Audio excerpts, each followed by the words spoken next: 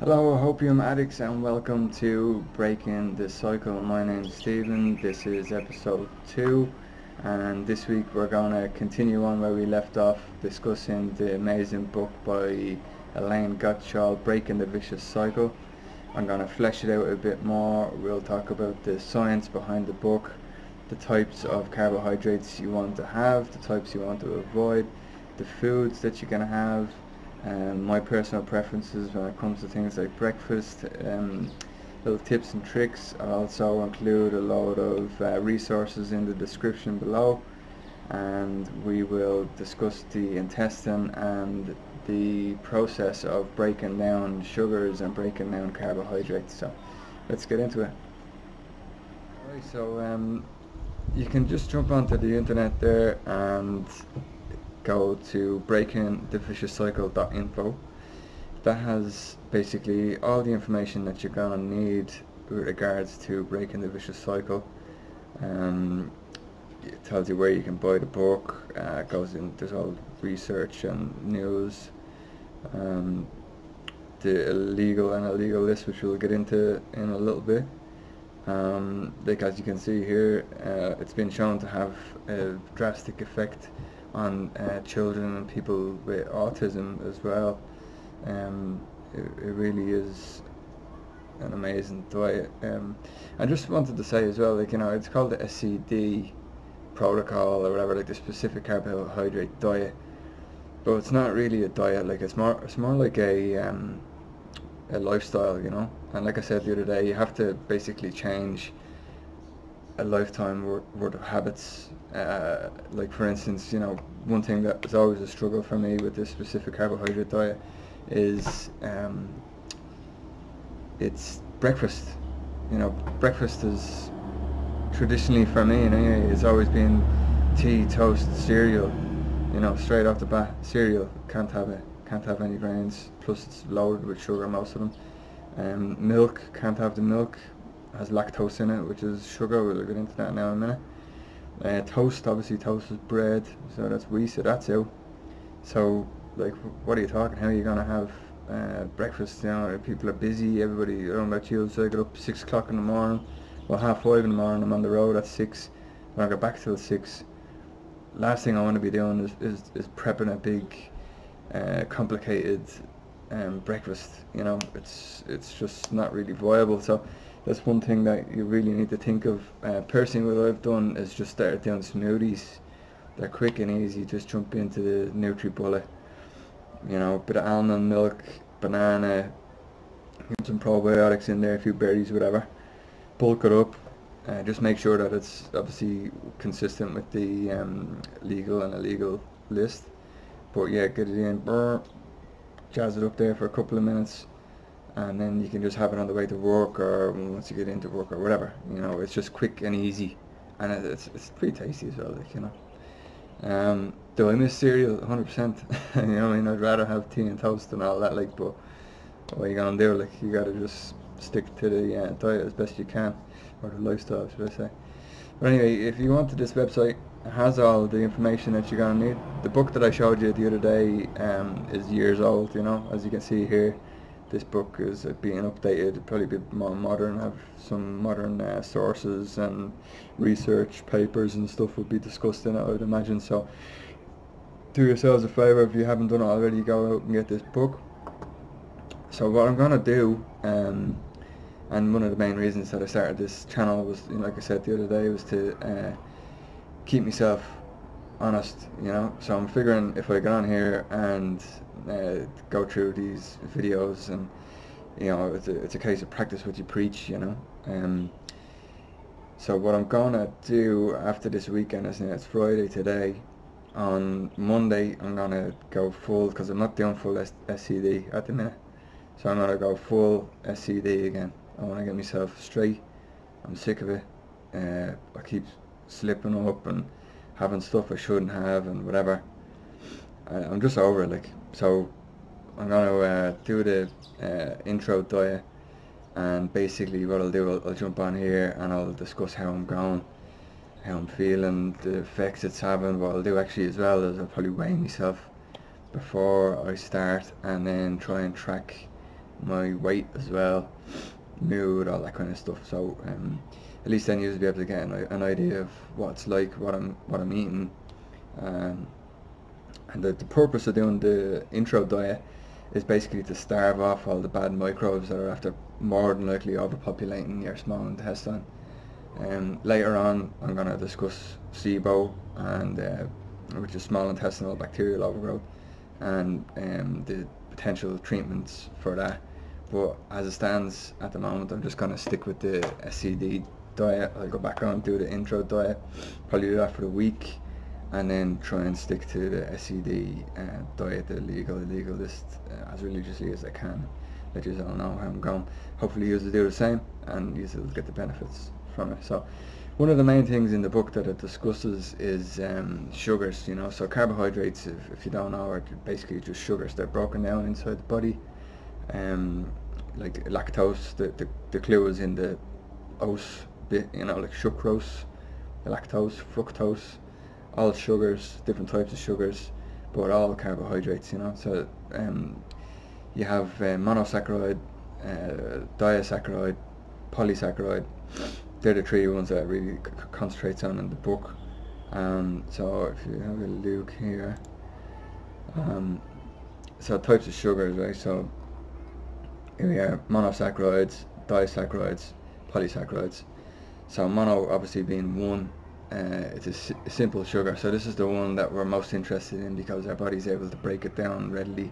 It gets broken down and digested in the small intestine.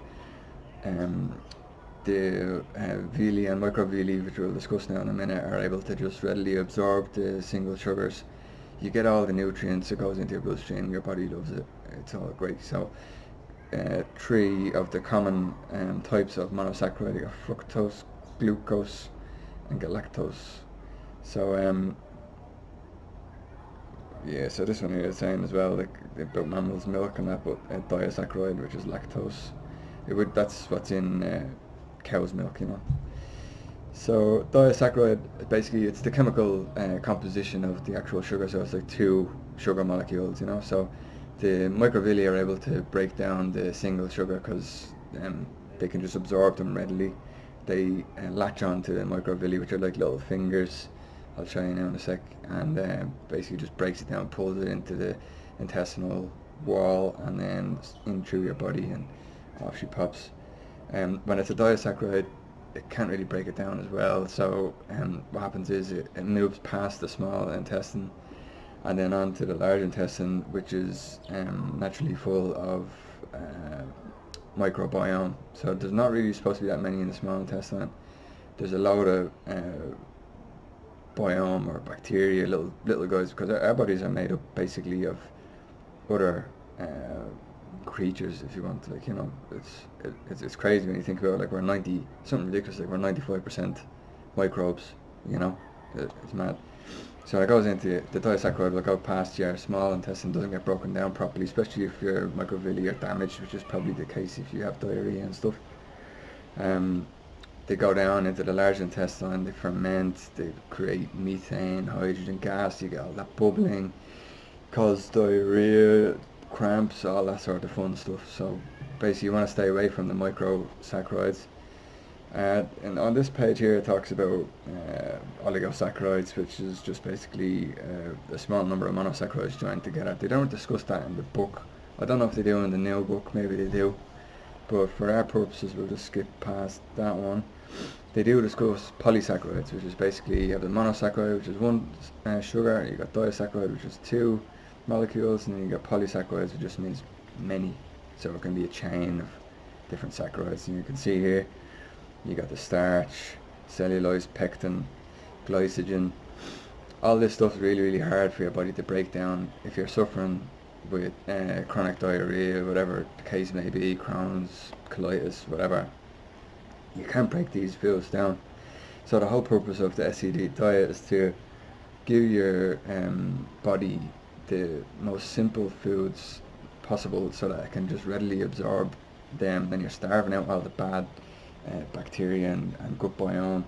They can't feed on the sugars, they don't generate that gas, you don't get the bloating, you don't get the diarrhea, cramps, all that stuff. So That's what we're after at the end of the day, you know. So if you look here at the small intestine, you can see you got the intestinal wall, and then here is the villi, and then on the villi you've got what they call microvilli. So you can see it better here. So these villi, this is all on your intestinal wall. These two larger ones here are your villi, and then these little fellas here with the little fingers, that's all your microvilli. So what happens when you have an intestinal disorder, these microvilli get damaged and the saccharoids can't latch onto them. These microvilli have loads of enzymes that help to break down the saccharoids and then let them leach into the villi, and then off goes into your bloodstream and fuels your body. So you can see it better here. You see all the cells. It goes in through the microvilli, gets absorbed into the cells, broken down further, off it goes into your body, into the bloodstream, and off it goes. So with the SCD diet, there's plenty of information that's available on the internet. I'll have all the links to this stuff in the description if you just want to go and have a look at it, whatever. Feel free. So this is our allowable foods list, so they have like a legal or illegal list basically. So this is your Bible, you know. So after the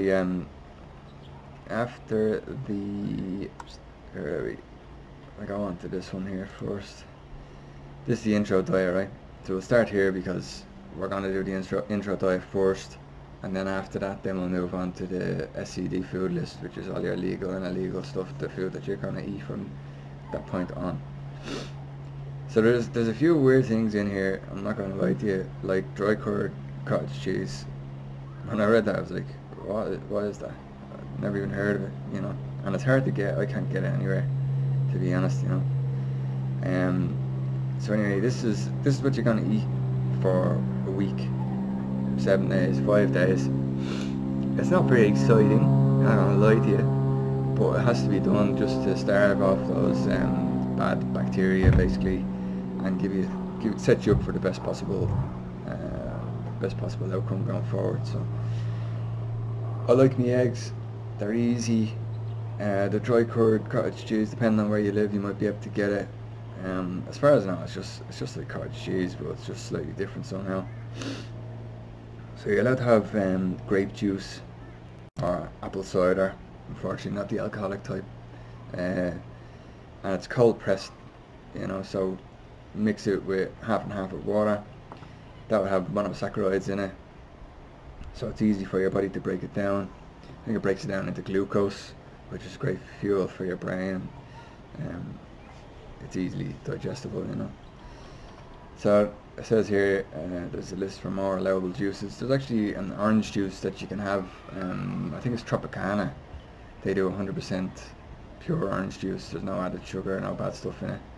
So that's pretty good, you know. These little wins. You gotta take the little wins when you're doing the SCD diet, because it can be quite difficult. So the chicken soup. Chicken soup's actually lovely. There's a bit in it, like you get yourself a cooked chicken, whatever.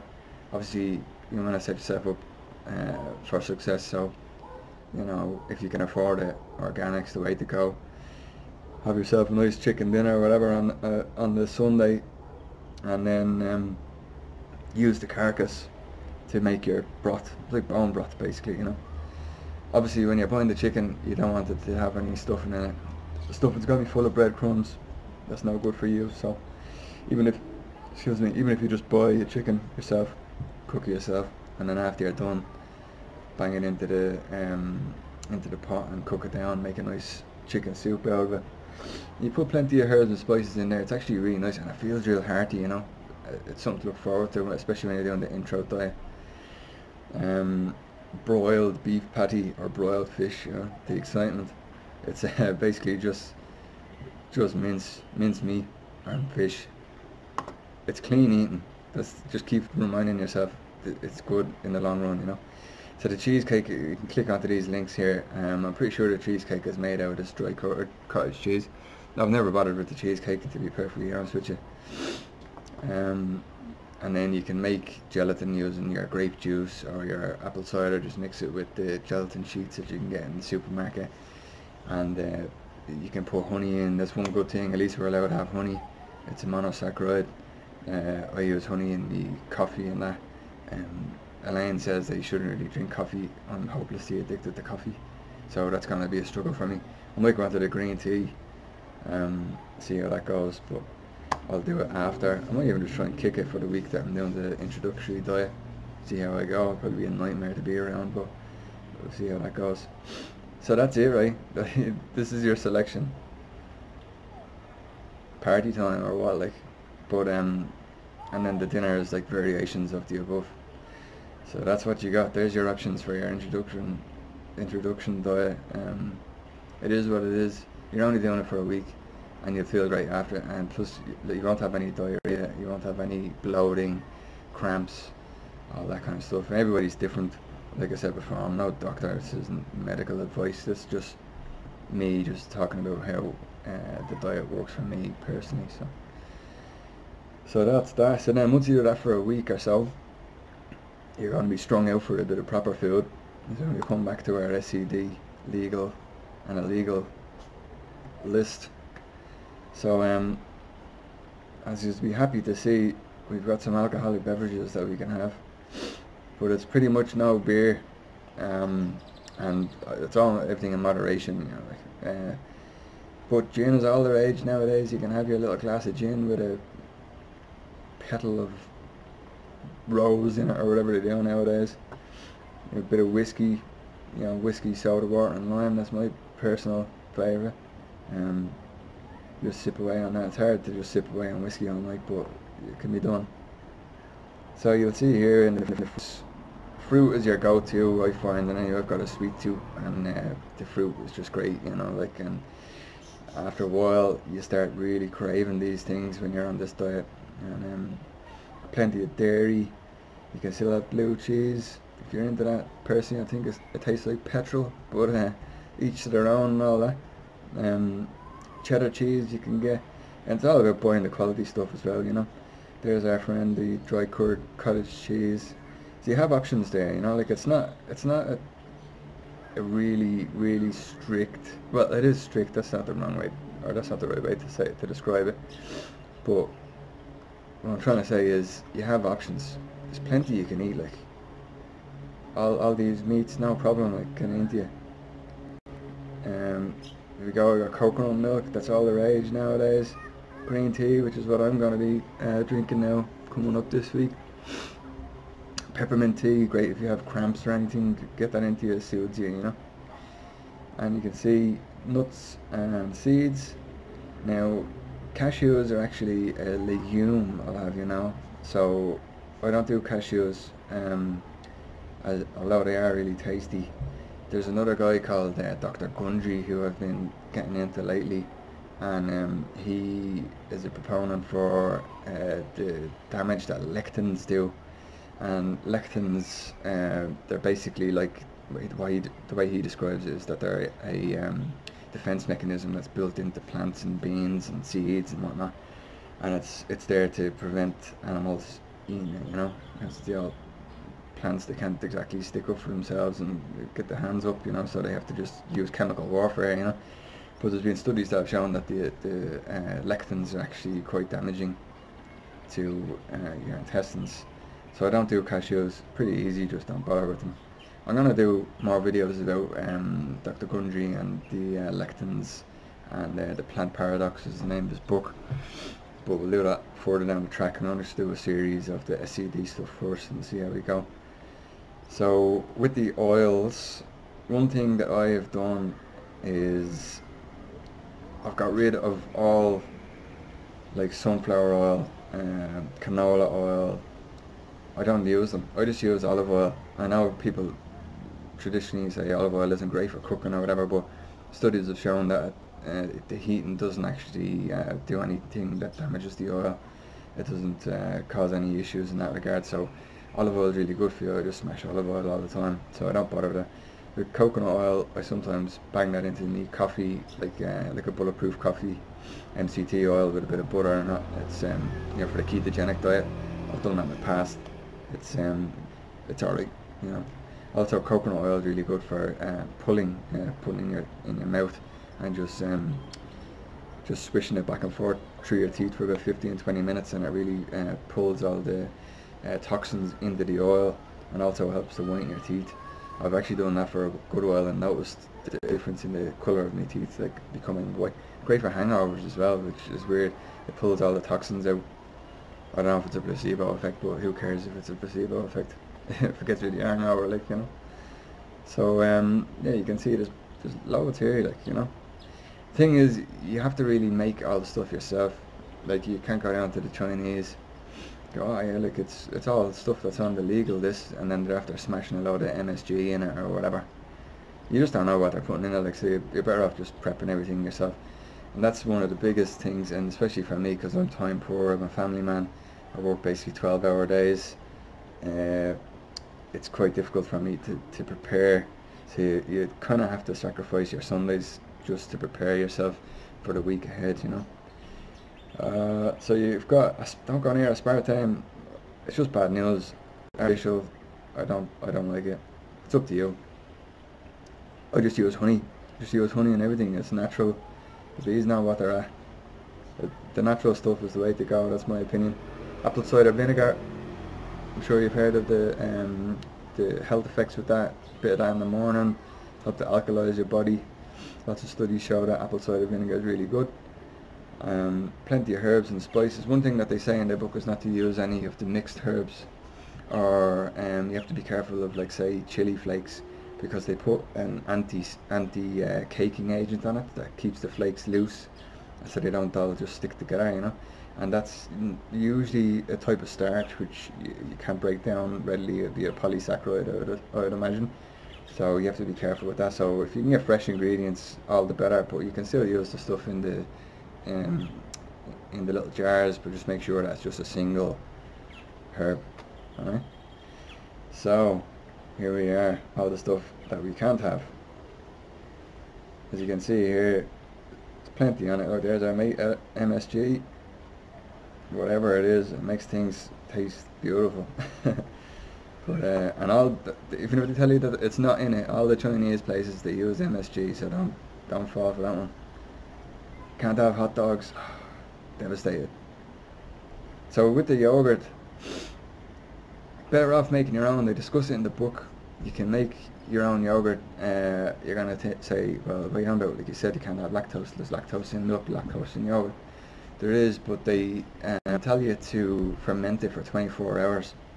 What that does is, the little bacteria that are in the yogurt during the fermentation process, they break down the lactose and basically eat it all up. So by the time the 24 hours is over, there's actually no lactose in the yogurt, and that is packed full of good probiotics. That's one thing that you really want to get on top of, is the probiotics. And it's not actually that bad. You can get good yogurt makers nowadays. You just program it. There's a little bit of messing around. You have to heat the milk to like 85 degrees Celsius and then let it cool to below 40 degrees. Then you just bang it into your yogurt maker, hit it for 24 hours, forget about it, it'll be done the next day. So fruits and seeds, custard apples, no more apple pies down McDonald's. Flaxseed, which is weird because you're allowed to have flaxseed oil, but you can't have flaxseed. And flax is really anti-inflammatory, so I'm not quite sure. Obviously they know what they're at. It must be a polysaccharide or something. Seed butters. Another thing as well, just talking about lectins there a second ago, one thing that I love my peanut butter. It's a go-to for me, full of protein, fills you up, it's easy for breaking in work and that. But it's also a legume, it's not an actual nut. So what I've done is I've changed it to almond butter. It's slightly more expensive, but it's actually really tasty. So I don't use peanut butter, I recommend you do the same. You can see here there's a lot of cheeses that you can't have. Can't have ice cream, but I'm pretty sure you can have gelato. If you get a decent gelato, but again, you're going to want to make sure that it is, you know, that there's no added sugar and stuff in it, so whether they'll know that or not, I don't know. But tapioca flour, so that's one thing that's always in gluten-free stuff, and a lot of people with Crohn's and colitis and that will always eat gluten-free and think, oh yeah, it's gluten-free, so I'll be fine, but it's not the case, man. You really want to stay away from that. I was devastated. I thought spelt was fine. I was eating spelt bread for ages, and I was actually tolerating it pretty well, but it's on the illegal list, so I don't go near it. Where are we? Aloe vera. I remember because you read all different things on the internet, and my stomach was sore one of the days, and I read that aloe vera was great for settling down cramps and that. I had a bottle of this aloe vera drink. I was in bits, so don't go near it. Everybody's different, but we're sticking to the SCD protocol, so just stick to it. Anyway, I'll put the link in the description for this. Download it, print it off. That was that little book that I showed you in episode 1, that pilot episode. Just that's your Bible, basically. Where are we? So you can jump onto the net as well and just go like SCD recipes, and there's loads of websites that have loads of recipes, funnily enough. There's plenty there to choose from. Excuse my computer, it's the slowest computer in all the land, but there's plenty of recipes, and the book actually has a lot of recipes as well, and a lot of stuff that's actually really easy. Here we go, look, SCD recipe, a whole website dedicated to it. Again, the links will be in the description, so don't be afraid to jump on. So what I'll do, like I said, I'm gonna jump on to the introductory diet on Monday. I'll probably just make a little quick video. I don't know if I'll do it daily, or it's a bit of a pain, but I'll make a video on the Wednesday and then another one on the weekend or something like that, and let you know how I'm going, how I feel, and yeah, we'll take it from there. So thanks for listening. Don't forget to like, share and subscribe. If you know anybody that has similar issues to myself and yourself or whatever, flick it on, and I encourage you to get this book and give this diet a go. It's really good, so be interested to see how I go now going forward. So alright, thanks very much. Good luck.